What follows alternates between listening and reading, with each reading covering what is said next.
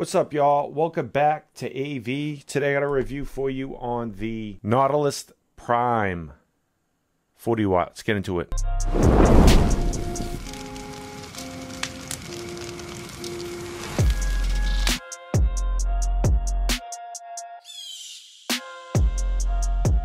This was sent to me from Aspire for the purpose of this review. Thank you very much. I'm not going to change my opinion of this 40 watt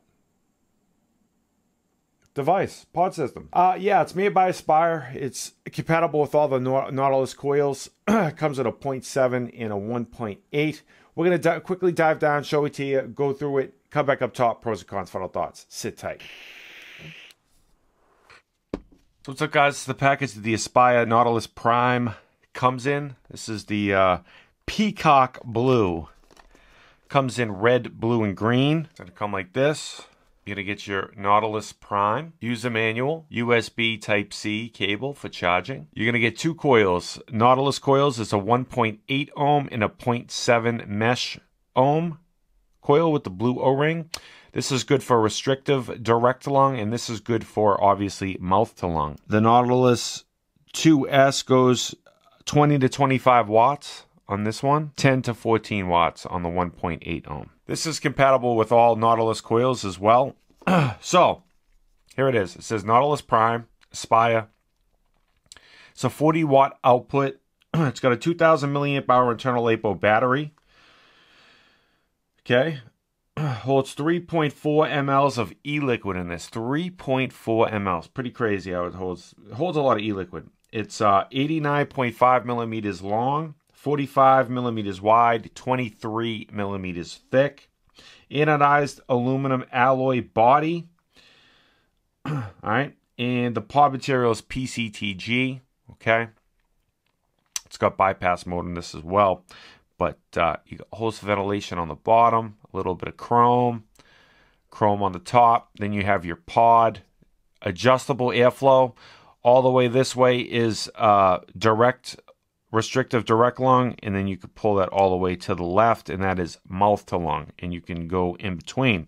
Airflow is going to come in from here, go down, and then back up to the coil. You got your wattage up and wattage down. You got your USB Type-C right there. 2 amp quick charging. You got your OLED screen right there, and then you have your pod. Pull that out. Got some connections right there. And then you have your PCTG pod. Now, this is where it gets a little interesting for me. Let me make that a little bit brighter for you. Now, as you can see, this is the fill port, right? It holds 3.4 mLs of e-liquid. All right, you have a drip tip up top. You could take that out and use your own 510 drip tips. I like that it's stainless steel. That's nice. It fits on there very nicely. The drip tip's very comfortable. Now, if you look at the fill, it's grommet. It's a rubber grommet, but it has a stainless steel to hold the piece in, right? So you could pull that open, you can fill it right there. It's nice that it's sideways, good to go. Now, that's not going to go anywhere. That's on there secure. Now, what they did here, I don't really understand. So this is held on by an O-ring, all right? So this pops in by an O-ring, right? And then you're going to screw the coil in there. You're going to prime it up. All right, and then you're going to put it back in. So, there is room here for leaking. You know, they should have had this screw in or something. You know, I don't know. There is a lip like on the old school RDAs that, you know, might. I don't like how they did that. Anyways, so you fill it up, you get the coil in there, you take the coil like this. For anybody that doesn't know, and you can screw that coil in there like so. All right, prime it. And then you're just going to literally stick it in. It doesn't matter which way. And it goes in there like that. And none is the wiser. Clicks in there very nicely. Pull it out there like that. And then it clicks in very nice. You can see your e-liquid right there. So this is the red one I've been testing. This is Nautilus Prime. All right, at least it's not like it's kind of minimal how they did that. Same color, you know. But if I pull this off, see how there's e-liquid in there? See that e-liquid? Yeah, you see, I'm not surprised, you know, that might leak. So here's the screen. Wattage down, goes by 0.1. Goes up to all the way to 40 watts. 3 clicks. Bypass. 3 clicks back on. 5 clicks. Locks it.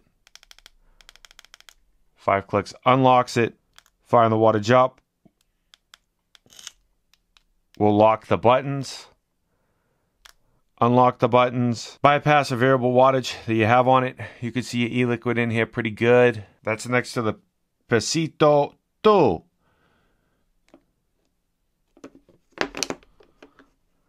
That is the close-up of the Nautilus Prime. Let's go back up top. Vape on it. Pros and cons. Final thoughts. Back from the close-up on the Nautilus Prime by Aspire. So what am I going to tell you about this Nautilus Prime? Hopefully, maybe it looks a little bit better. I added some RGB, but it's still not coming in as well as it should. I don't know. Anyways, so, yeah, it goes to 40 watts. It comes with the 0.7 mesh direct, restricted direct lung, and a 1.8 ohm Nautilus coil mouth to lung. The airflow on it is like really good for the wattage that you're getting off this. I have it about, I showed it to you down below. That's where I like it. And I have it at 25 watts. Let's have a vape.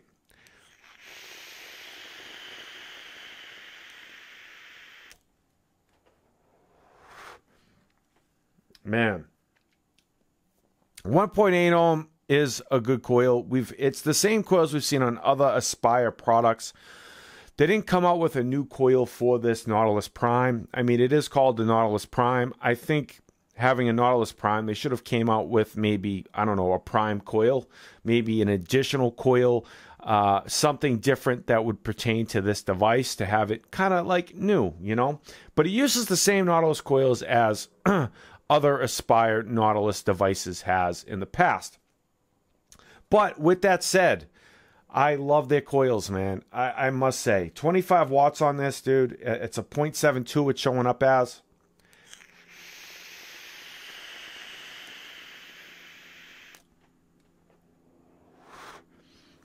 Really nice. Great flavor on it. Great throat hit. I even get from a 3 milligram. If I had 6 milligram in here, it would be perfect. I wish I did have 6 milligram. I have to buy some 6 milligram e-liquid. But airflow is really nice. Mouth to lung. It's definitely mouth to lung. Restrictive direct lung wide open. It's nice, man. I like it a little bit closed down. You know, I like 2 of those holes, 2 of those circles showing.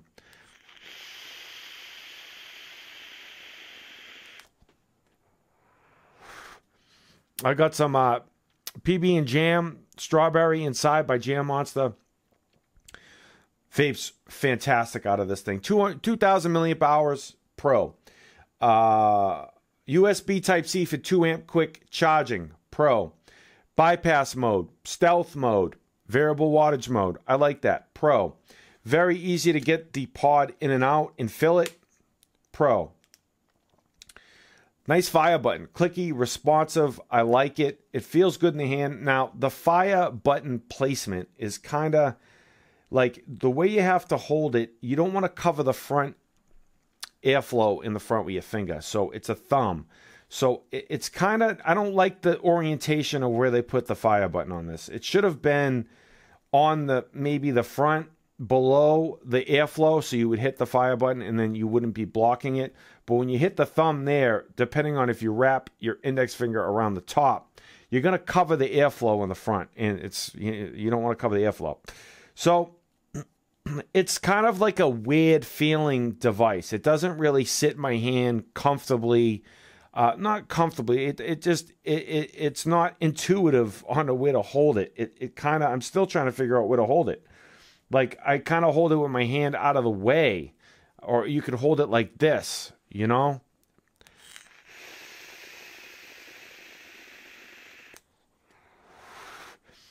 But it doesn't feel natural. It feels like you're trying to hold something to not block the airflow. If I hold it a little bit lower and then the thumb has to come out, it's just not a comfortable holding device like where the fire button is. If the fire button was in the front below the airflow, you could just hold it right there and you'd be good to go. I don't know why they put the fire button there, so I kind of hold it like that.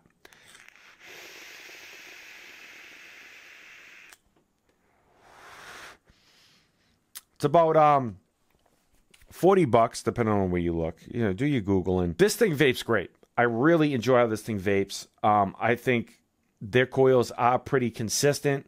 I don't get too much leaking from the bottom, but like I showed you and mentioned, when I pull it up, there is actual leaking going on from the bottom. And I could see that getting possibly, maybe worse over time later on down the road. I do definitely recommend the Nautilus Prime. I like it. Good battery life. Flavor is on point. 1 to 10 with this type of device, I'm going to have to give it about an 8.5, maybe even a 9 on flavor for a 40-watt device. It's up there. I really do enjoy it. I think they built it. I think it looks seamless and nice. And I don't know what else to tell you about it, but I definitely recommend it. That's what I got for you today, guys. Hope you found the video helpful, informative. Stay juiced up, screw lighten up. Don't waste your bandwidth not being subscribed to the channel. And I'll catch you guys on the next one. Peace.